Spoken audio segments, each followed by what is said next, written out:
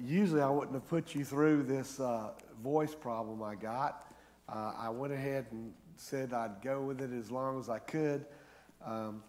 I didn't feel like I needed to call somebody in the afternoon and tell them, hey, you got to bail me out, a little bit late. So we're looking at the book of John, chapter number 6. While you're turning there, Brother Mark Don has mentioned to us, he's here tonight, good to see Brother Mark with us, that they'll be shipping to Liberia soon. And he's saying if you've got any Bibles or Christian books that you don't mind donating, if you'll have them at church on Wednesday night. I know we can come up. I know we've got some Bibles around Burgess Road that we can certainly pass on. But if you see people who are not here tonight and you talk to them, let them know that Wednesday night we'll be collecting those Bibles and Christian books. And so keep that in mind. And then as we look at the lesson tonight, it's been quite a while since we did the I Am the Resurrection and the Life. In fact, I was looking back at the date of that. It was October the 21st. And since then, we've had guest speakers. We had 3 successive Sunday nights with the film, the Genesis history film. And we had last week, Ben Everson came and put on a Christmas concert. So time flies. So we're going to be, as the Lord permits, the next few weeks into the I Am, the Lord Jesus saying, I am. And we went through a list of what he had proclaimed himself to be when he said, I am. So it's imperative for us to kind of look, let's learn about him by how he defines himself. And I think that this one tonight is something we all can relate to when he says, I am the bread of life. Look at John chapter number 6, verse 35. John chapter 6, verse 35. This chapter 6 is filled with doctrinal truth and revelation as much as any chapter in the Bible. It's a big chapter, and it tells us a lot. It tells us a lot about humanity, certainly a lot about the Lord Jesus. It tells us a lot about his will. It also has some prophetic teaching in chapter number 6. So there's so much in there. This will not be a exposition of the chapter, but we'll focus on chapter number 6, verse 35. And Jesus said unto them, I am the bread of life. He that cometh to me shall never hunger, and he that believeth on me shall never thirst. Now, all of us have some experience with home-baked bread. Either one of your relatives, maybe you did it, or you've been around a bakery shop when they were just getting it out of the oven. And, really, there's very little that smells better than a fresh baked bread. It's the odd thing about it, the Western world, we here in America and all, bread is not our staple. Meat is our staple. Bread is a peripheral thing. But in the Eastern world, especially the Middle East, bread is a staple. Everything else revolves around the bread. Some of you may have gone down to the Taste of Jerusalem restaurant. And if you've ever been there, they put so much bread on you. I mean, big old plates of bread. And by the time you finish their bread, you're not really interested. You're full. They make bread a big deal. And people would always say, I go there because I love the bread. And but you take it now, you go to Outback, and it's all about the steak. The bread kind of comes as a afterthought. But in old ancient days, bread was a staple of life. Literally, it was the universal food with or without butter. It matters not. Bread is primary. And so even when you got into the Old Testament temple and tabernacle days, if you recall, they had the wave offering loaves, which were 2 wave loaves during Pentecost, the time of Pentecost. Well, then also, if you remember, the table of showbread. Well, the showbread was 12 individual loaves, which typified the presence of God.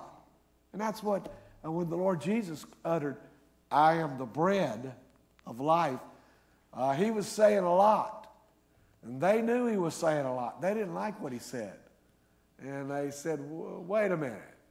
How can you say you're the bread of life? You're the son of Joseph the carpenter." They protested what he had to say there. And so all through the Bible, bread is used figuratively.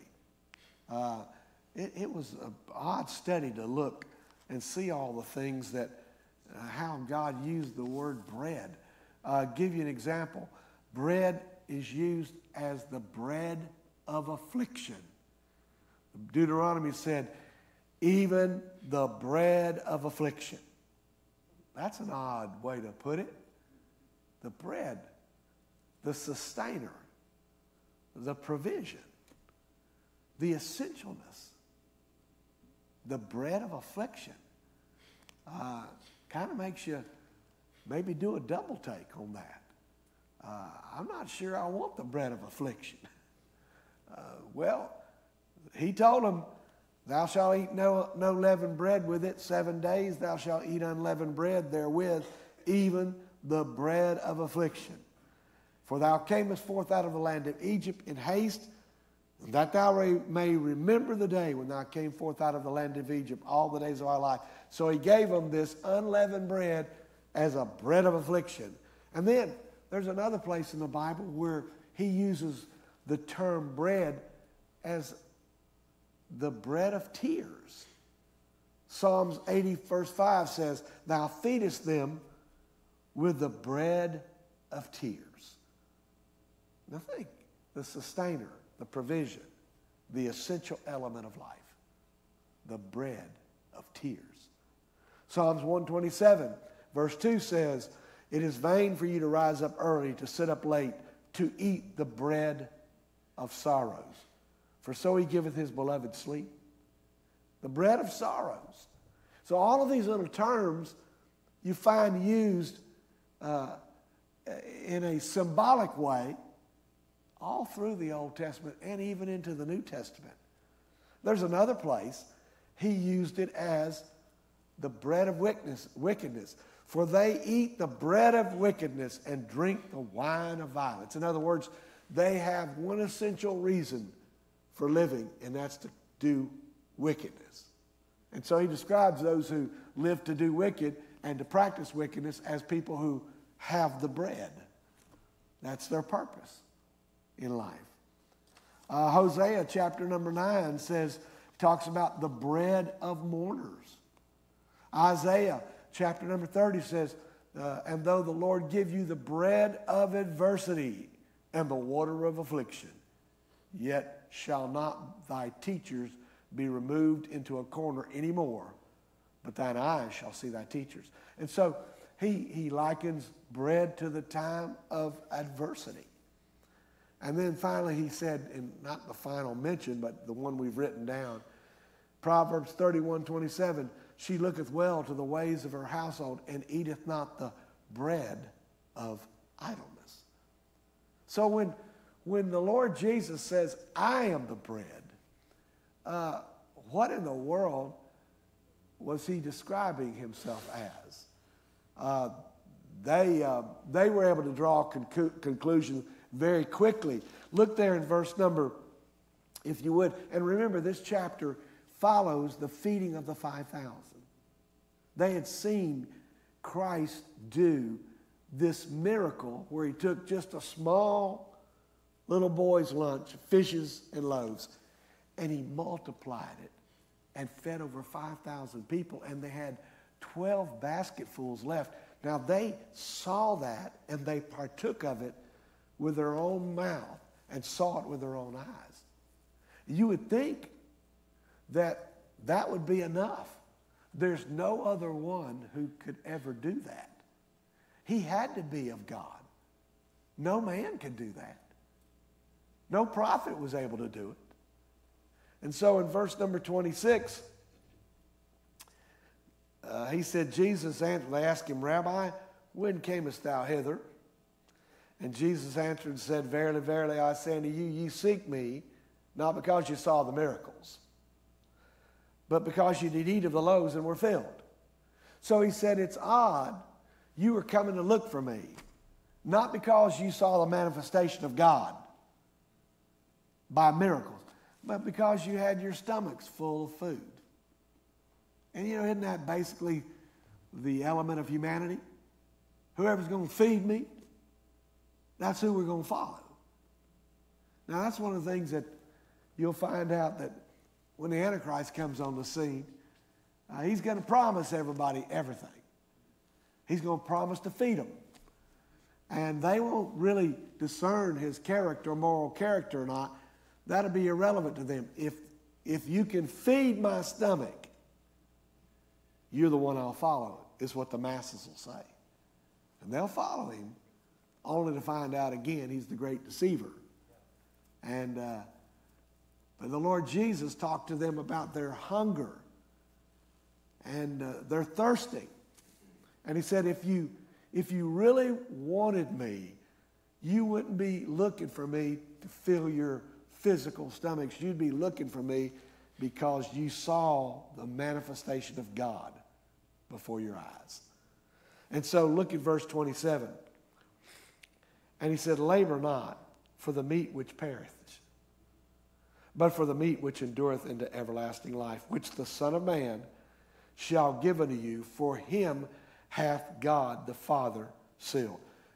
He said, don't be devoting all your energy on just getting food, because you can be fed today and die tomorrow.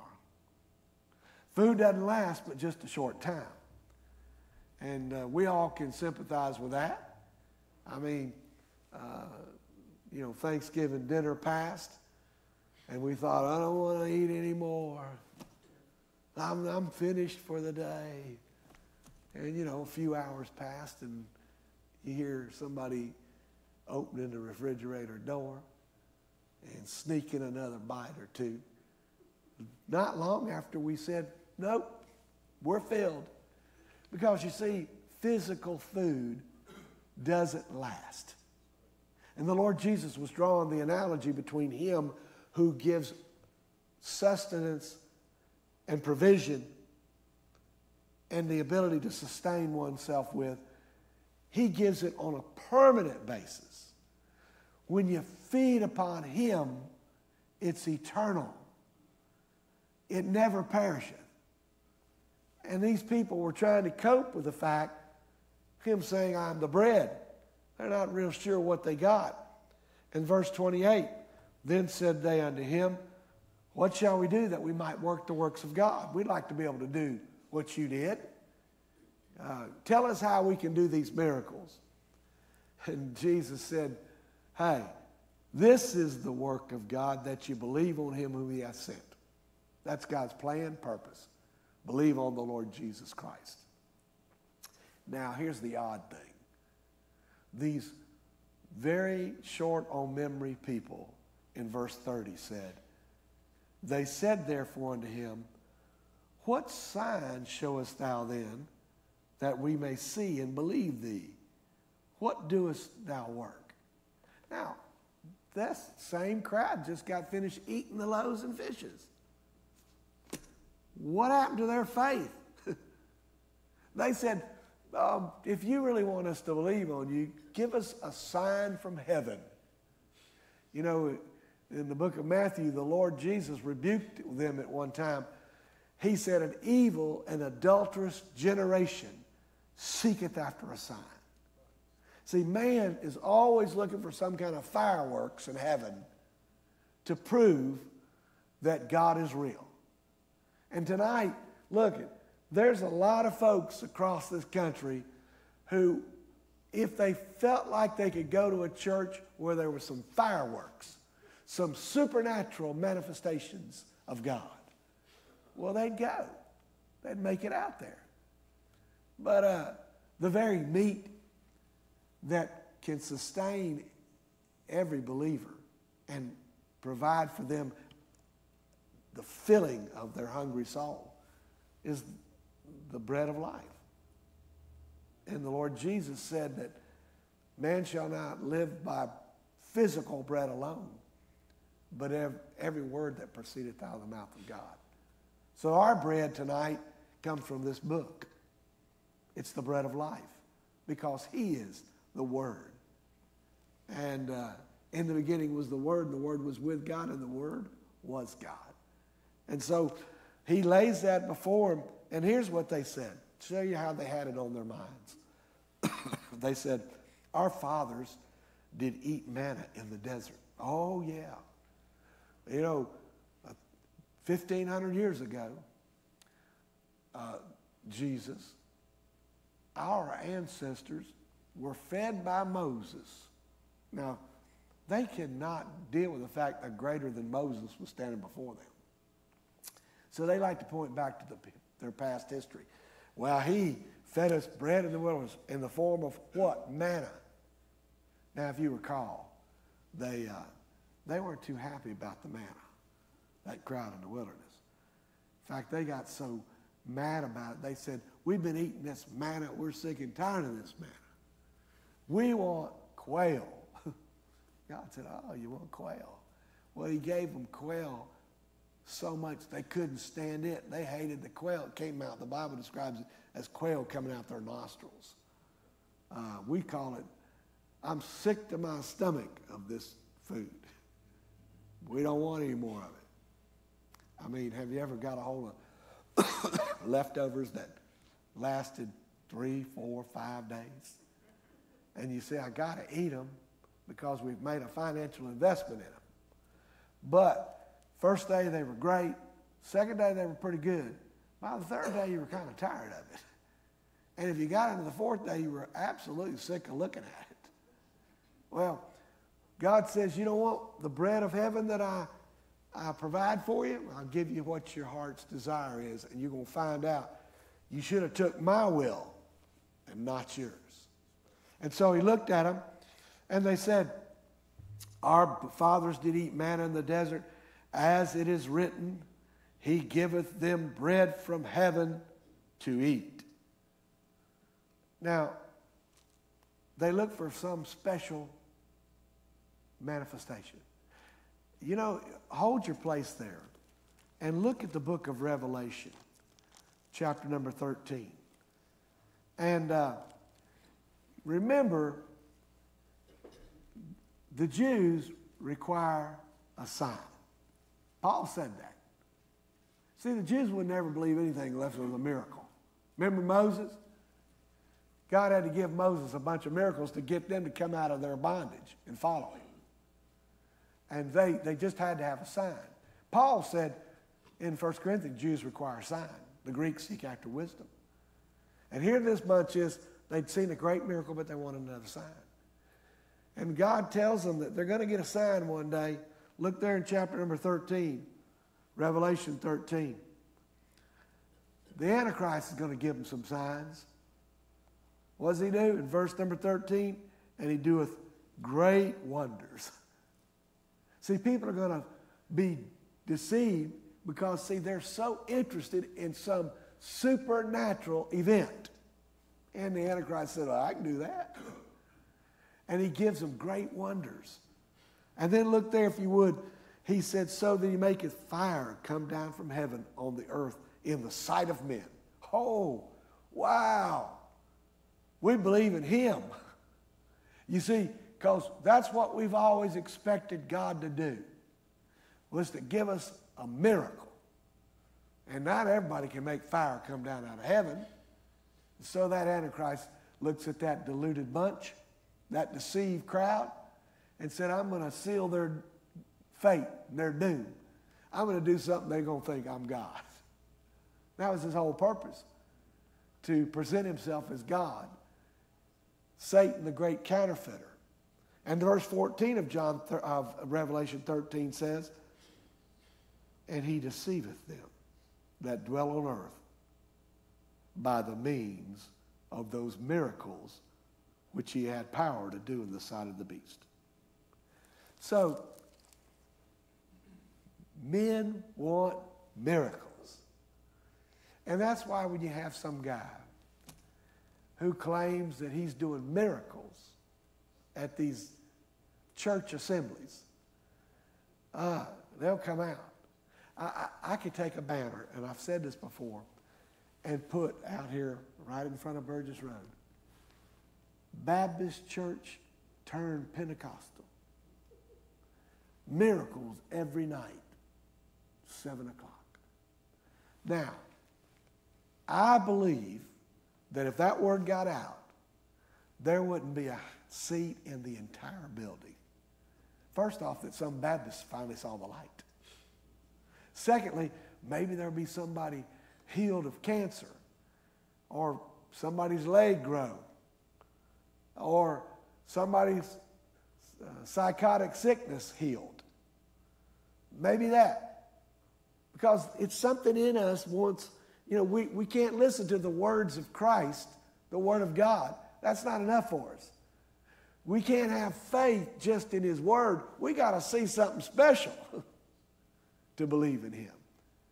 And so when the Lord was confronted, or He confronted these people, they said, well, we remember in the old days there was miracles. John chapter 6 again, in verse 32. Then Jesus straightened them out right quick. Then Jesus said unto them, verily, verily, I say unto you, Moses gave you not that bread from heaven. They were actually claiming it back in the old days. Our Moses, he didn't give that to you. He said, but my Father giveth you the true bread from heaven. God provided the manna. Moses couldn't have made manna if he wanted to. But the Lord said that was just symbolic. Oh yeah, you ate it, but that wasn't the real message behind.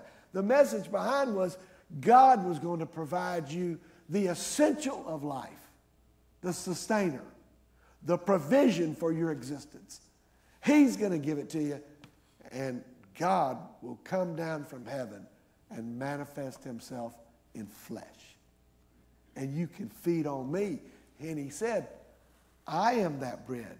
Look at verse 33. For the bread of God, you want to know what the bread of God is He which cometh down from heaven and giveth life unto the world. I mean, he was standing right in front of them. He was the real, true bread of God. And we got those songs, Bread of Heaven. We got a Christmas song in there, Bread of Heaven or something like that. And then we've got some hymns about bread, the bread of life.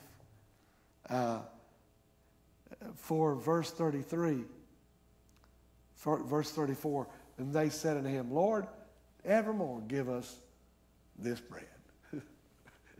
It's like they don't even know what they're talking about. And I know the Lord's looking at them. I'm trying to be as clear as possible to you.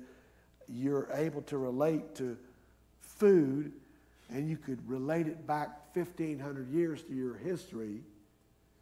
But what I'm trying to tell you, that all was a picture of who I am. I'm standing before you. And I'm telling you, I give unto you eternal life, and you shall never perish. You'll never be hungry again if you eat the bread of heaven. Just like when He says, I'm the water, you'll never thirst again, He said, if you drink of me. And so Jesus said unto them in verse number 35, I am the bread of life. He that cometh to me shall never hunger, and he that believeth on me shall never thirst. It's kind of funny when you go to prison. They said, the old prison said, what'd you get in prison? Bread and water. Well, the Lord Jesus says what He gives us is eternal bread and eternal water. And he says, but I said unto you that ye also have seen me and believe not. You're unbelievers. Yeah, I took those loaves and fishes and I did something you'll never see again and you've never seen before. And you stood around and go, what an act, a supernatural act. But when it all said and done, you were all concerned about whether or not you're going to get that next meal for your stomach. So when I disappeared, went on the other side to the other side of the sea, you got your boat and run around there, those on the lake, and you look for me. You're hunting all over the place. Not because I'm God to you, because you're just a bunch of hungry souls looking for your next meal. And the Lord said, all that the Father giveth me shall come to me, and him that cometh to me I will in no wise cast out.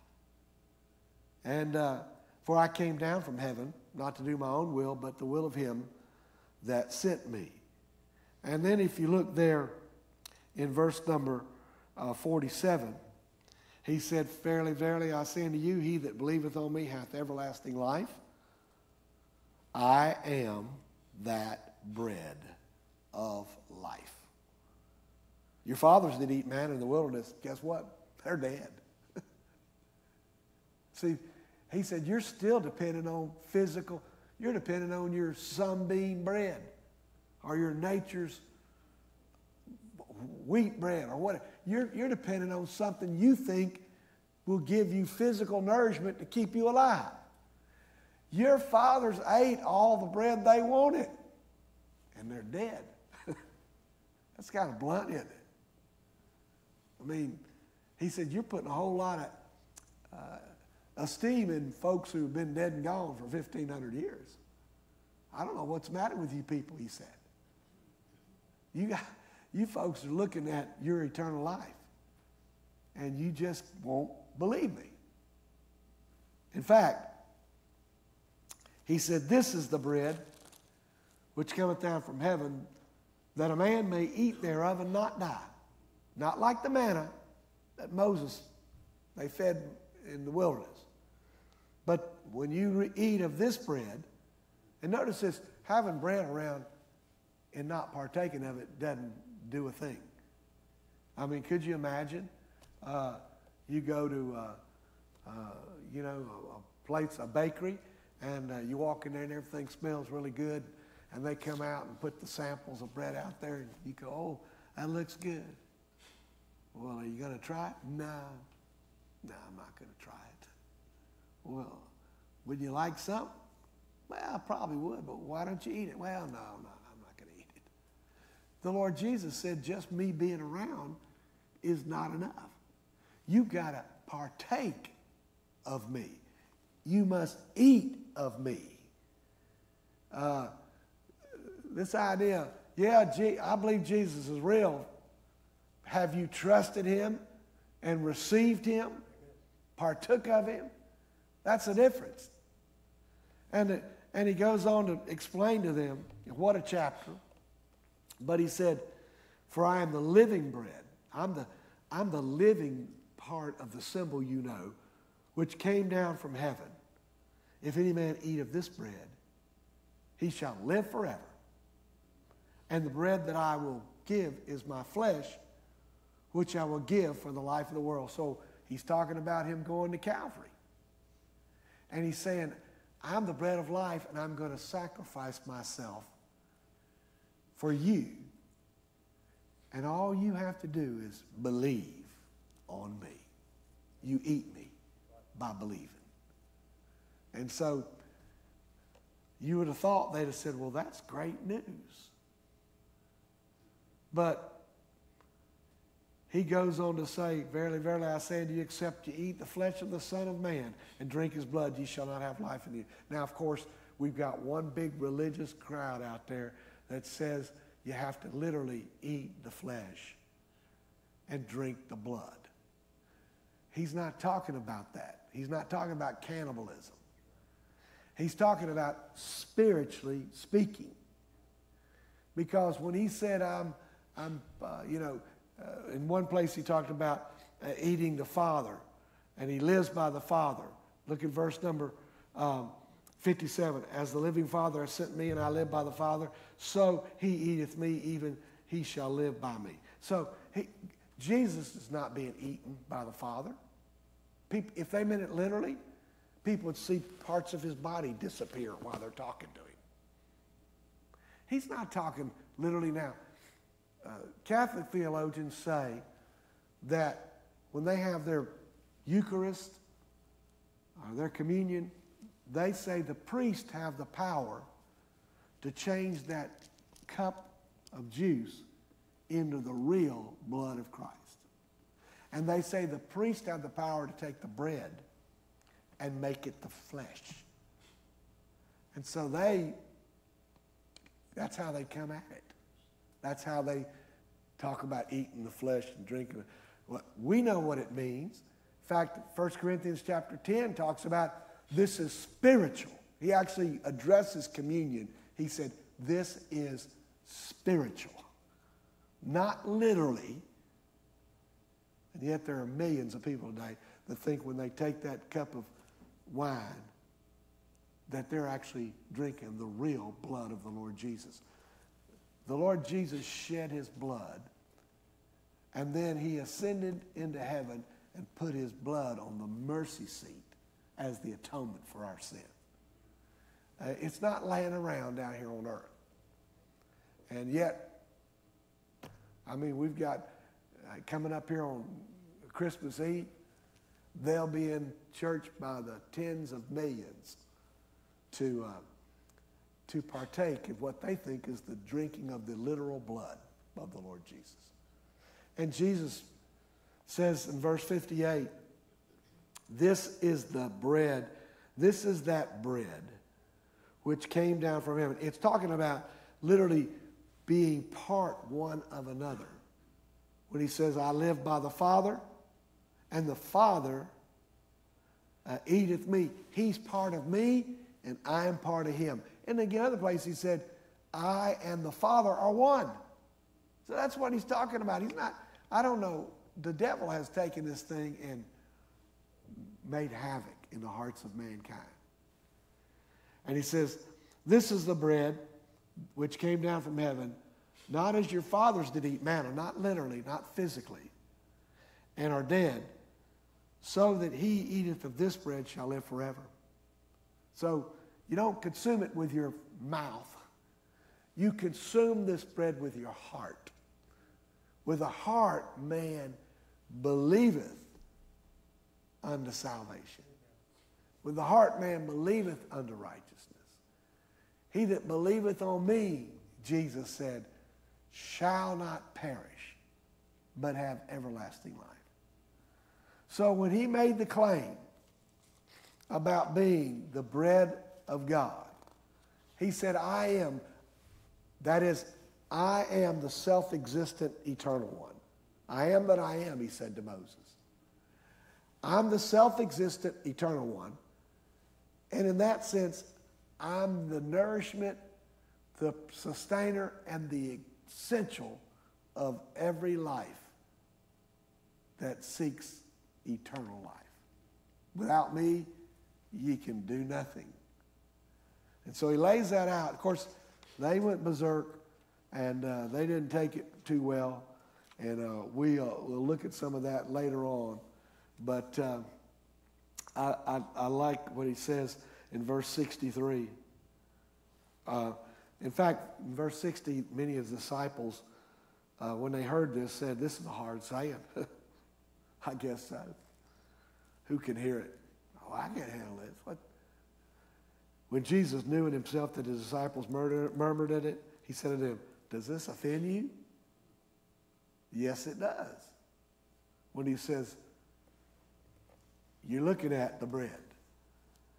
What and if ye shall see the Son of Man ascend up where he was before? What's that going to make you think? And then he says, it is the Spirit that quickeneth. The flesh profiteth you nothing. The words that I speak unto you, they are spirit and they are life.